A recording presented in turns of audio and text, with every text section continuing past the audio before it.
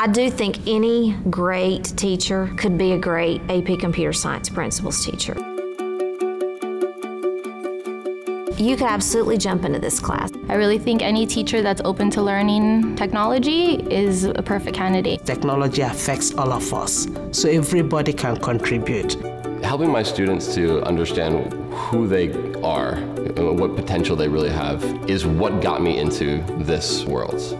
The most rewarding part of teaching AP CSP is the impact and the changes I see in students. It is eye-opening for everybody. When you see a shy young person of the ages of 15 or 16 getting in front of their peers and saying, well, this is how I solved this problem, that's amazing.